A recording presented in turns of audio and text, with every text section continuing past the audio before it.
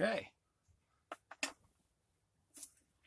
I'm going to do a little bit of sharpening today.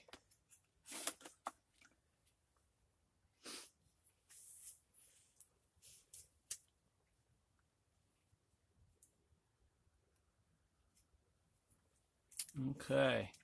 Hi guys. Doing a little sharpening today. I've got a tripod now, so that's exciting. So I tend to sharpen once a week. For me, that's every 10 to 15 spoons. And I use automotive grit sandpaper wrapped around a wooden block. And I start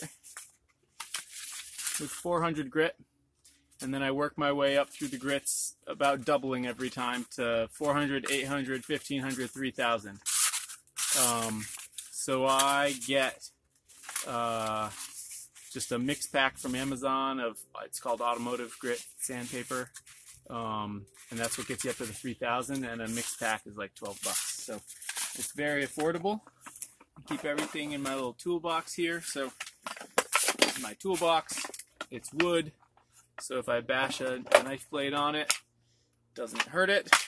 And then right here in the bottom of the toolbox, I keep my burnishing tools, but I also keep some sandpaper, a wooden block, and a wooden dowel. So we'll get into that in just a minute. So this is just a piece of 2x4 from my kids' building blocks. It's relatively smooth and doesn't have any roughness on it, although it hasn't been sanded or anything like that. And the trick I've found is to sharpen on this narrow face so that I can be very sure that my fingers aren't sticking up above. If I was sharpening here, then it would be easier for my hand to be sticking up above. So it's really important that you pull it tight like this and that your fingers are down below the surface, and that way you won't actually cut your hand when you do this. So here's what the basic stroke looks like. 106 Mora. Get your elbow into your side to hold this steady, or rest it on your knee. And then in this way, you can see how the handle is pointed in the direction that I want to pull. And I can tell when I have rocked forward on that bevel. In fact, I can look at it and see it. And so then I just pull it towards me, going from heel to tip.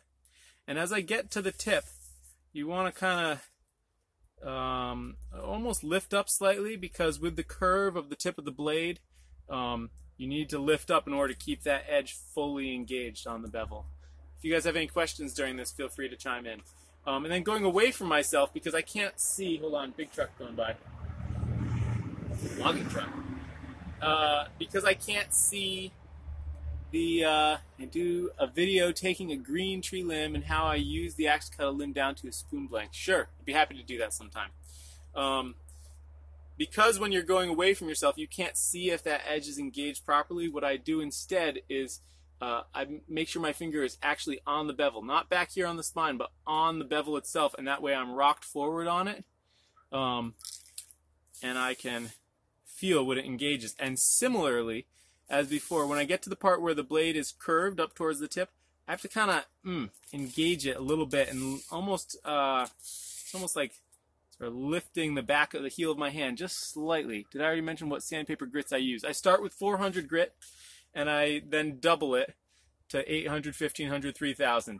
It's not super crucial, you know, whether you double it specifically or not, but that seems to be the most efficient thing. If I only have 600 because I used up all the 400 in the mix pack, then I'll use 600. I do try and make sure I end with 3000. So, hi from Turkey. All right, I'm going to try and read you guys' comments because I have started uploading these to YouTube. I haven't found a way to have a video of this length end up in my highlights reel.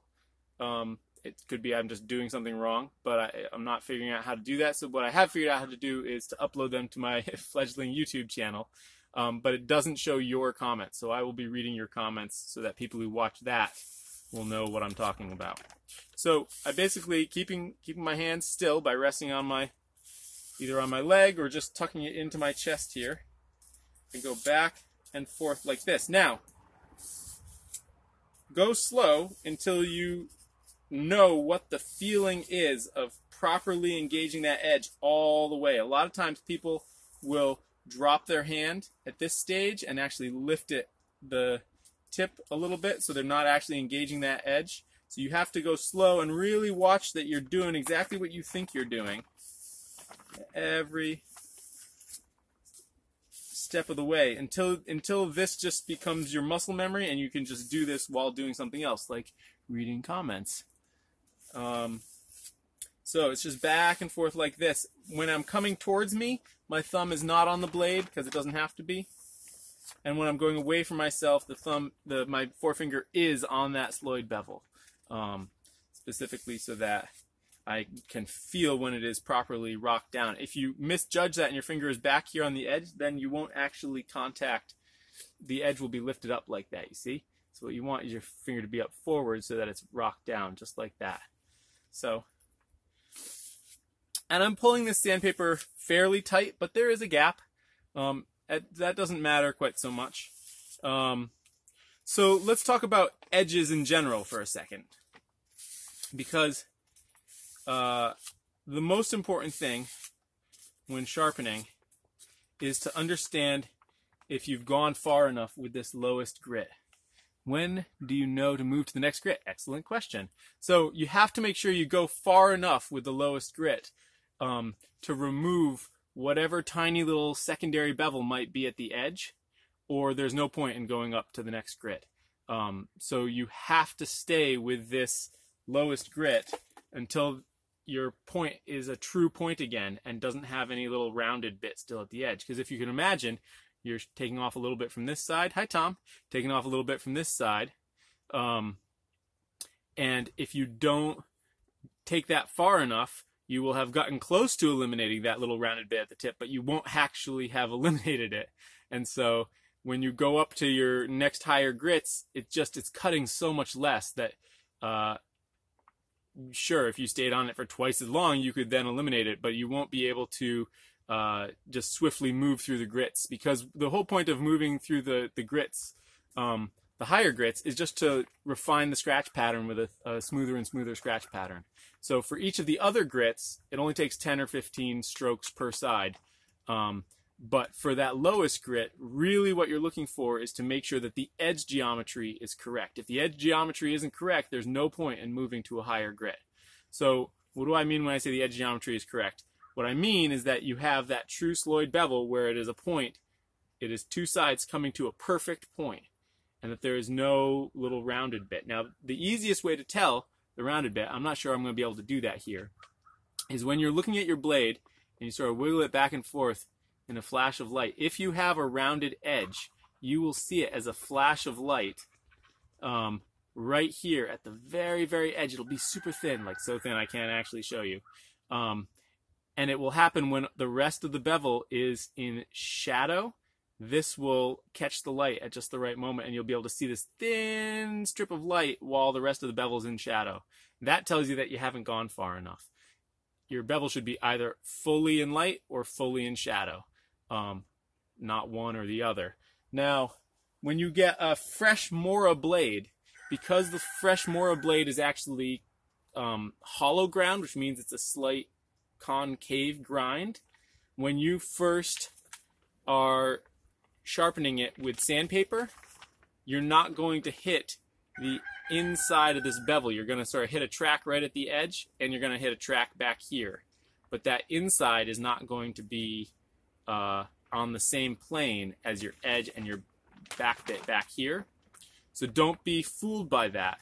When you are very first sharpening your knife and you can still see the little factory track marks on the edge, you will see a secondary bevel, but it'll be one that you created because your very first time sharpening with sandpaper, you're going to create sort of a flat bevel. And until that flat bevel is pushed down and removed all of that concavity created by the hollow grinding, you will see this thing that might fool you into thinking that you have a secondary bevel, but you don't. The secondary bevel comes from use, comes from if you are doing a lot of twisting with your knife tip, as you do on the shoulders of a blade. And in general, your secondary bevel, you'll see it, and it won't be all along the entire length of the blade. A lot of times you'll see a secondary bevel from here on up, because that gets probably twice as much use when you're carving. And you might also see a secondary bevel if you aren't engaging the tip properly. Remember how I said you had to sort of lean into that tip and maybe lift your palm just the tiniest little bit and make sure that you're engaged, particularly as you're going away from yourself. You want to just lean into it to make sure that that edge is fully engaged. If you aren't doing that, then you'll see that the tip is not on the same plane as the rest of the blade. So you want to stick with that lowest grit, the 400 grit or whatever your lowest grit is. Really going below 400 isn't worth it. It starts to sort of chatter around a little bit too much. But you want to stick with that lowest grit. Now, as I make these motions, and I'm going towards the edge every time, and that way I'm not creating a wire edge. The metal's getting removed away from the edge. So I'm essentially making a cutting motion with the knife, and I'm leading with the handle. So you can see I'm leading with the handle in this way. Happy President's Day to you too. And then I'm leading with the handle this way, coming towards me. So it's always the handle is pointing in the direction that it's going to be going. So if you have a nick or a chip in your blade, you want to do this with the lowest grit until it is completely gone. Now, if you're careful with your blades, the most common reason for having a nick in your blade is because you didn't have the discipline of completely sheathing your knife every single time you put it down. You got in the habit of putting it out on the table, or you laid it out next to your other knife, and then you knocked the handle and it spun around and the edge struck something metal, and before you know it, you have a little nick in your blade. If that sounds like you, raise your hand.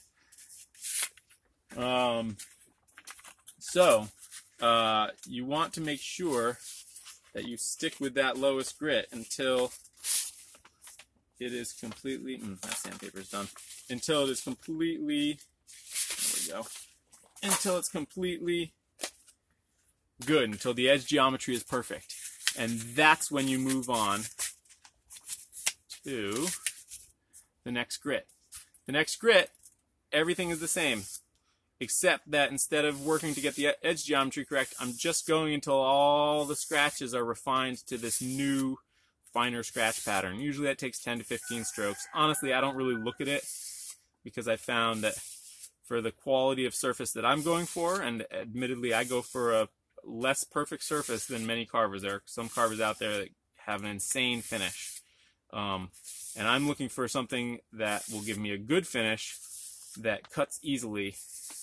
But for aesthetic reasons, I want a spoon that isn't going to intimidate people into not using it, which I already struggle with. I have people who get spoons and then think that they're too pretty to use. So,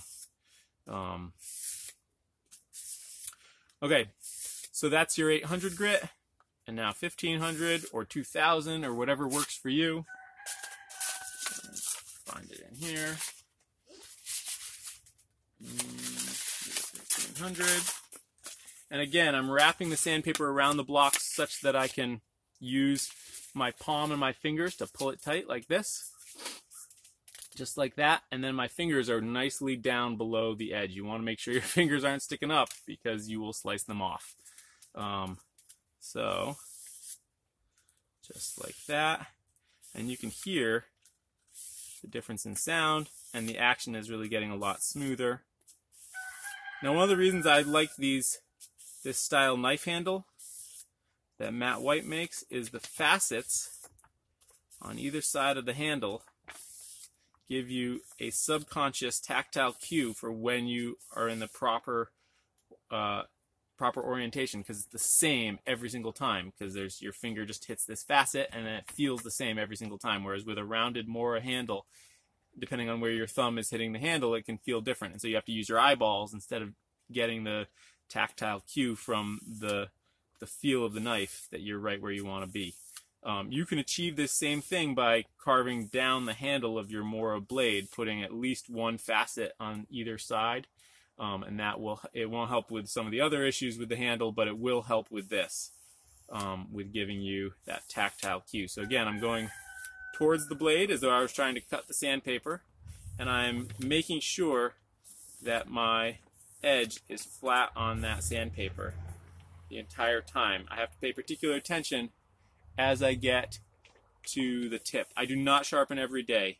I carve almost every day, but I sharpen once a week, which amounts to probably 10 to 15 spoons.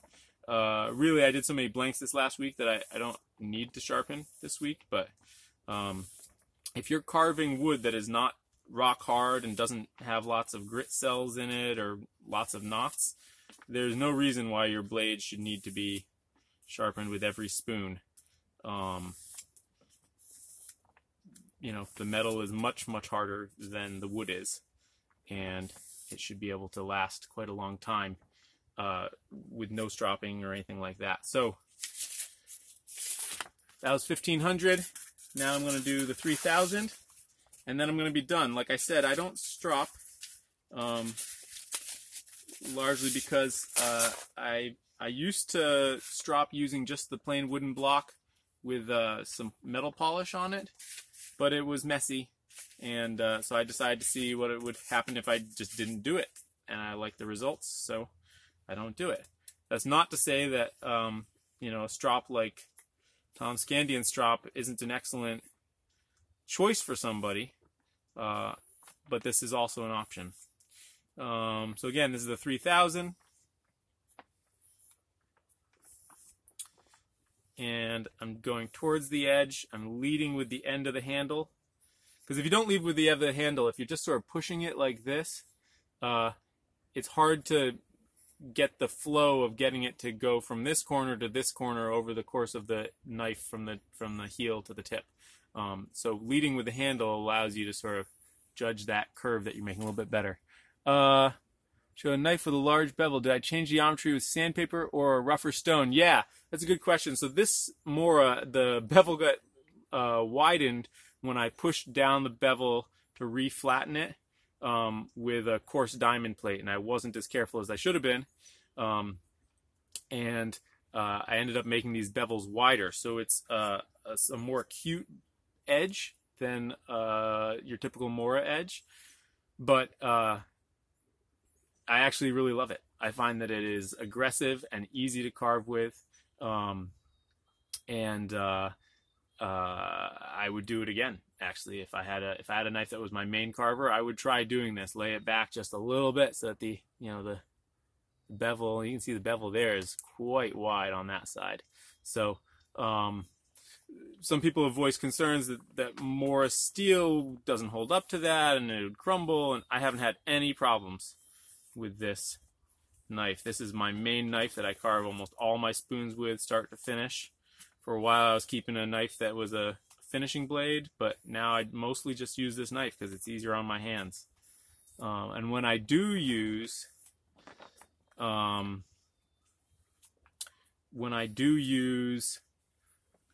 regular Mora with a regular bevel, it feels fat and sluggish to me. So try it out. Okay, so now here's the 3000 grit, and voila.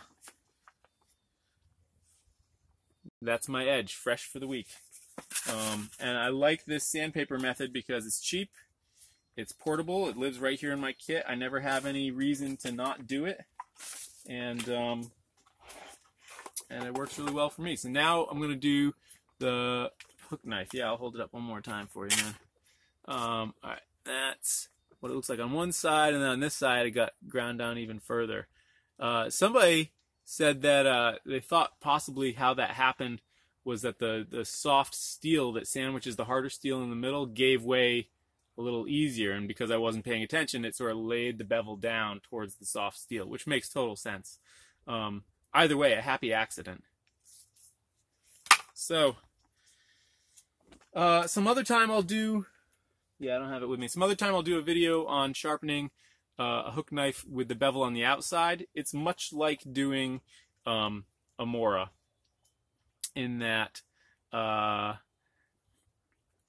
you are sharpening that outside bevel, and then at the end of the process you're removing the wire edge from the inside curve with the sandpaper wrapped around this. But you're using the square block with the sandpaper, And for hook knives, everything I said about getting the edge geometry correct holds true as well. What I say about brand style of sandpaper? It's just whatever Amazon sells. This is electro-coated abrasive paper from Lanhu.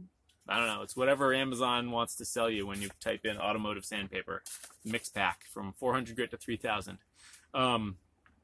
So what I said about edge geometry holds true here in that, you want to make sure that you have no nicks in your blade.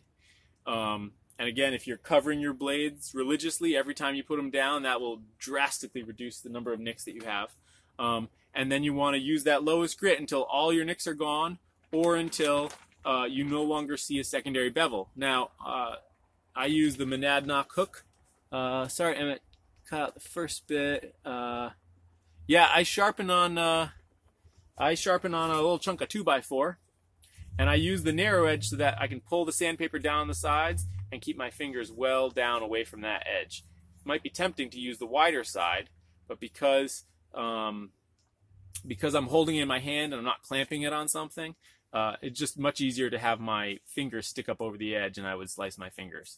So by using the narrow side, it works great. I can pull the sandpaper down low enough that my fingers stay away from that top edge. And it's just a chunk of 2x4. Similarly, this is just a chunk of pine dowel. It's fairly fat, which I like. I'll get into that in a minute. But where you're looking for that secondary bevel flash on knives that have the main bevel where your hook knives with the main bevel where you're sharpening them on the square block, you're looking for that secondary bevel flash on the outside, which is where the main bevel is. For these knives that have the two tracks, you're looking for that secondary bevel flash right here on the edge of the cutting edge, but on the inside. And you can see that. So it's the same deal. You got to keep going until that secondary bevel is no longer around. Now, you don't always have to go back to the 400 grit. You can start, what is this? This is 1500 grit. I'm going to start with 1500 grit because you know what? I didn't carve that many spoons. I don't have any damage. I'm looking and I don't see any secondary bevel damage. So I'm just going to do the 1500 grit, a couple strokes, and the 3000 grit. So you got to use your brain to think about, how much damage did I do, and what's going to get my blade back to sharp. You don't have to go back to the 400 grit. So I roll it around the dowel tightly. One of the nice things about using the same sandpaper for the dowel that I do for the wooden block is that the wooden block is very hard to use this little bit right at the end of the sandpaper, and that's exactly what you are using with the dowel, so it works out perfectly. So again, I hold the hook knife probably flat on my hand, on my leg like this, so it's nice and still. And then the thing I like about these wider bits is that I can hold it like this, essentially. And I'm just going to twist it like this. If it was a thinner dowel, I wouldn't be able to do that. I'd have to hold it back further. That would be harder to do with one hand. So having a mobile kit like this where I can take it wherever I go, basically I'm just twisting, and I'm being careful to make sure that I keep the sandpaper engaged on both tracks. And so you just have to pay attention and make sure that you aren't lifting it either one way or the other. This would be more disastrous towards the edge because then you'd be rounding off the edge. Back here it just means you wouldn't, if you tilted it this way, it just means you wouldn't be touching that actual edge. But either way, I'm sort of twisting, and I'm going this direction just a little bit, but not much. Doing mostly a twist to make sure that I hit every part of the blade. Now, as with the Mora, I'm probably doing the bulk of my cutting with this top bit here, so I want to make sure that I actually hit that quite nicely. So, it doesn't have to be that slow. Once you got a feel for it, I don't know, 10, 15 times. Again, there's no hiding from the fact that sharp is sharp. It is an incontrovertible fact. No amount of theory will change the fact of whether or not you have made your blade sharp or not. So just understanding what sharp actually means, the edge geometry of it, that it's coming to a true point and there's no secondary bevel there, that's what you need to know. So in this case, if you imagine the plane from this backtrack and the front edge that I've created, and then the plane created by this little bevel right here, that's my true sharp point. And as long as I'm not seeing a secondary bevel at the edge here when it flashes in the light, then I know that I've got a true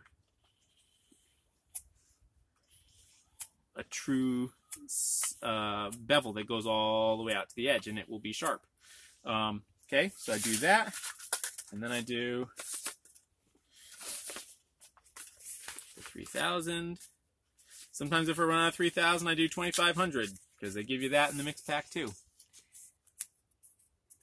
See where you rest the blade on a hard surface to ensure the paper is making contact with both rails. Yeah, and that's a great thing. If if you've got a workbench or a way to clamp a piece of wood down, or a way to clamp the handle within a vise, that's awesome. And then you can use both hands. This is how I do it, where I'm just it's just me out here.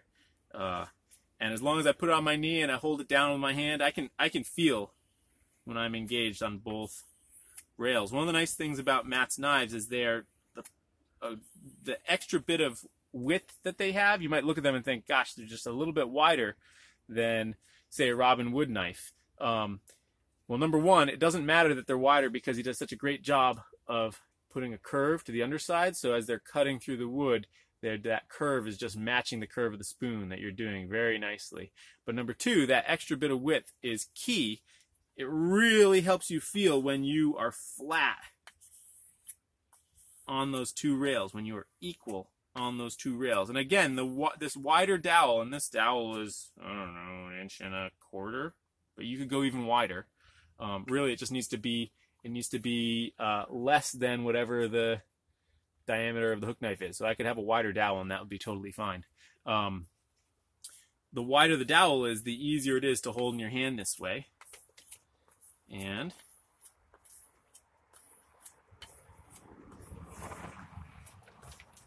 voila. Okay, now, because I've been pushing away from the edge as I do this, right? I'm pushing this way essentially.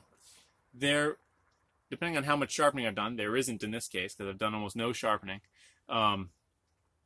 There could be a little wire edge right on this edge here. So then what I do is I just sight down it so I can see where that little secondary bevel is, and I just, all I'm trying to do is knock it off. I don't have to do more than that. You saw Western sharpening by pulling away. Do I ever sharpen that way? You saw Westerman sharpening by pulling away. Yeah, everybody has their own systems. This is how I do it because it's what makes sense intuitively to me, and it's easy to do in my lap. But really, the only thing that matters is it sharp? And so if it's sharp, that means the edge geometry is doing what you think it's doing. Then nothing else really matters. So that's it. That's what I do. I do the same thing on the inside, and then I do that on the outside, and I only do the outside with the 3,000 at the very end. There's no point in knocking off the wire edge that's created by all the different grits. You just wait until the end. I'm a lefty too. So I don't know, I think Nick comes up with the way that works for him, and he sharpens way more tools than I do. But this works, and it works lovely. And what else? Any other further questions, guys? Like I said, I used to use metal polish on these just with nothing wrapped around them as a final go, but then you have to wipe it off your hands, and you do have metal dust on your hands at the end of this. So I just decided not to do it, and it turns out it works great. Like I said, I'm going to be uploading this to the YouTube channel, and I hope you guys found this useful. And just to make sure everyone knows, we're starting a Spoonosaurus magazine. Hopefully gonna have the first free issue out to hand out at Greenwood Fest this year, and then the first real issue out in September is my thinking. And so yeah, of course. why did I stop stropping? I stopped stropping because I thought, is this really necessary? What does the blade do if I don't strop? And it turns out the blade did just fine. Is metal dust harmful indoors? Not the amount that I'm using here. I've never felt like a lot accumulated. Usually it's just on your fingers and you want to wash it off because it will stain. If you go right from this to carving without washing your hands, you'll see it on the wood. Great. Any further questions? I'll upload this to YouTube. Thanks, guys.